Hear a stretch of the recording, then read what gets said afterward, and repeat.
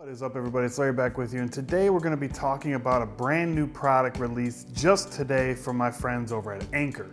They reached out to me and asked me if I wanted to be one of the first to check this out. This is the Anker PowerCore 26800. Now what that means is a 26,800 milliamp hour battery. First, we have the very large 26,800 PowerCore. And if you look at that in comparison to 20,000 PowerCore, it's a large difference, but this has a lot of power in it. So we'll set that to the side. Standard paperwork you get with all Anker products, and then an accessory box, which you get not one, but two micro USB cables, and that we'll talk about in a second, as well as the pouch for the battery case, which honestly, I don't really use it for the battery case. I use it for other accessories and cables. Let's talk about the two micro USB cables that come with this. Now you would think, well, why wouldn't they give me a lightning cable or a USB Type-C along with the micro USB? Well, these aren't for powering devices. These are actually for charging the battery. And it comes with two because that's where this battery pack sets itself apart from others.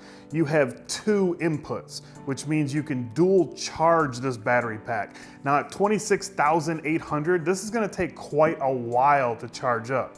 And Anker knew that, so they put two inputs into it, so you can actually plug in two micro USBs at the same time and cut your charging time down by half.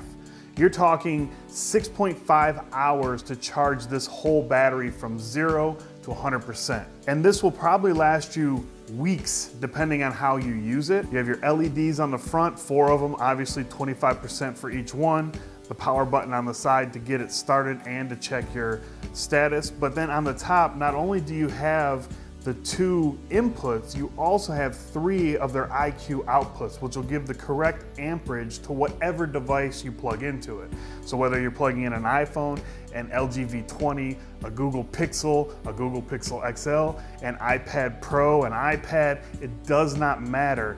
This battery is smart enough to know what device you've plugged in and how much amperage it should be getting. So you can plug these two micro USB into individual power sources to charge your PowerCore, but you don't need to do that if you're gonna get something like the Anker PowerPort 2. And because it has 2 outlets built in, all I do is plug this in, plug my 2 micro USBs in, and then charge my PowerCore, and I'm good to go.